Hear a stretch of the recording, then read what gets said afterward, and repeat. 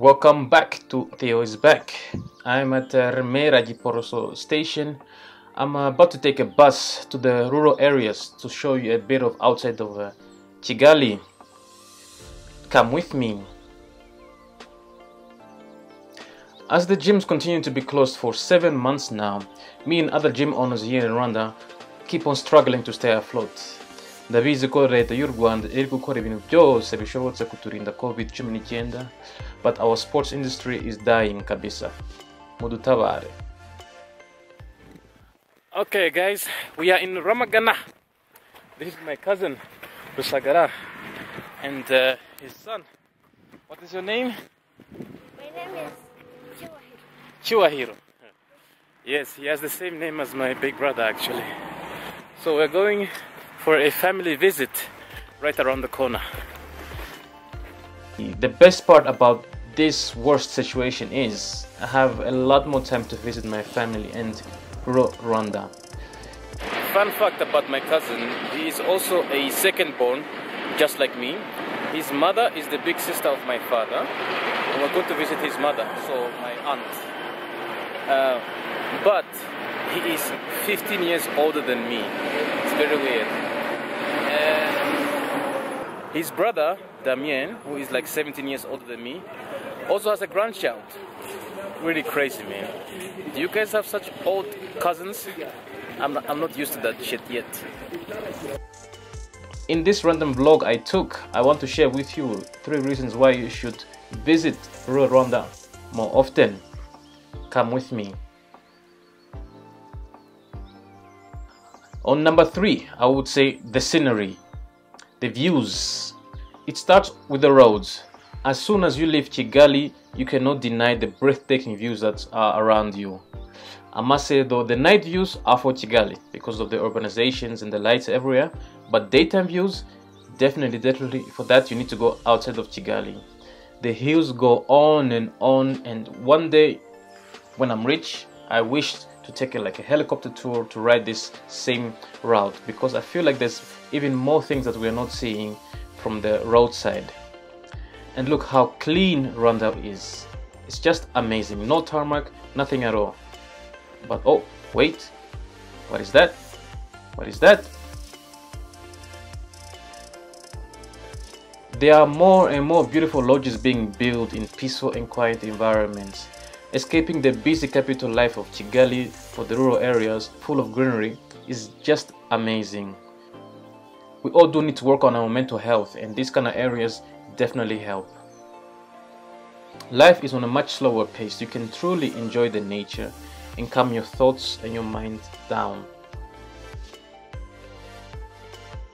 Reason number 2, I would say, just to spread the wealth. Your money is definitely a lot worth more outside of Kigali than inside Kigali.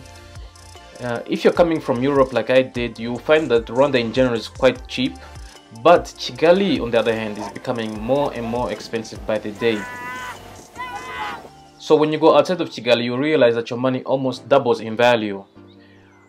Of course, many people in Rwanda still live below the poverty line of about $1.90 a day.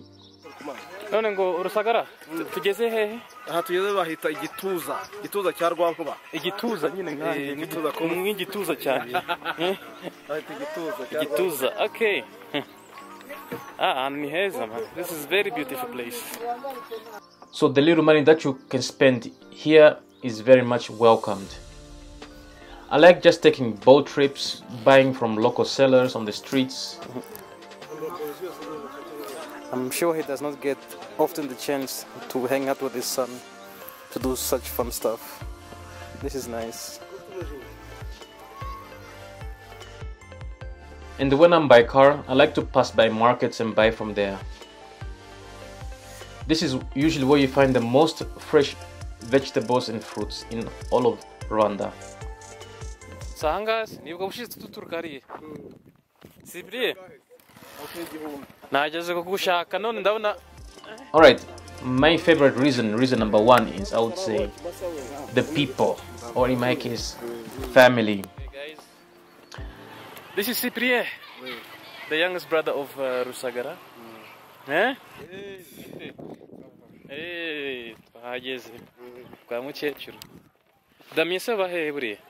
find that people in rural areas are even more friendlier, more kind, and more welcoming. Many of them are very shy to talk to foreigners for the first time, but once you break that barrier, it's all fun. Because I got family living here, I get to infiltrate the deepest part of Rwanda to the most rural places that rarely get visitors from outside of Rwanda.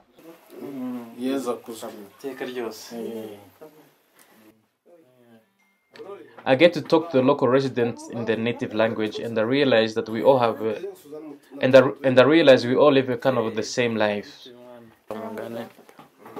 mwese mwabonetse nshaka ko bimwe nabyo bitakunda kubaho cyane ko mwese bamwaje hano.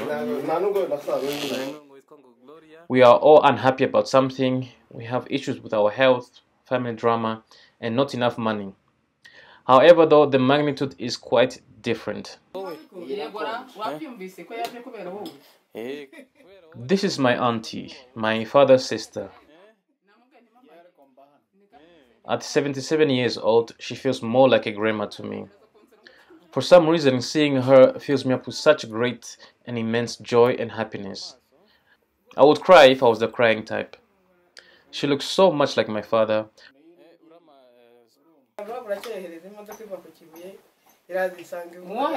Growing up, I knew so little of my father's family, especially because 2 out of the 3 siblings died in '94, and this is the only sibling left. When my father also passed away a few years ago, so did a certain connection to his part of the family. Seeing my auntie here, who looks like him, laughs like him, really brings him back for a bit. Also, my dad's side has a lot of males, so it's nice to see some female representation. As much as I love my beautiful Rwanda, there's one thing that really breaks my heart whenever I'm outside of Kigali, and that is poverty.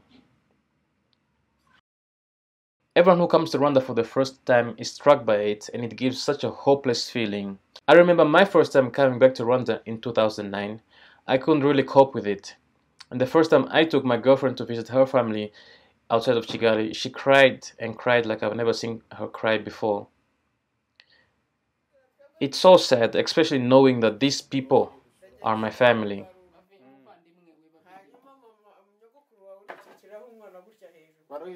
Thank you guys for watching. If you like this video, please don't forget to support me by just giving me a like or subscribe. Or you can do so by supporting me on Patreon, link below. Like I said, I'm doing some consultancy. If you like, just hit me up on one of my social medias linked below. Alright guys, have a good day. I'd like to see you next time.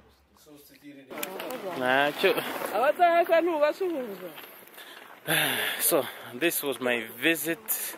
Thank you very much. Subscribe. I'll see you in the next one.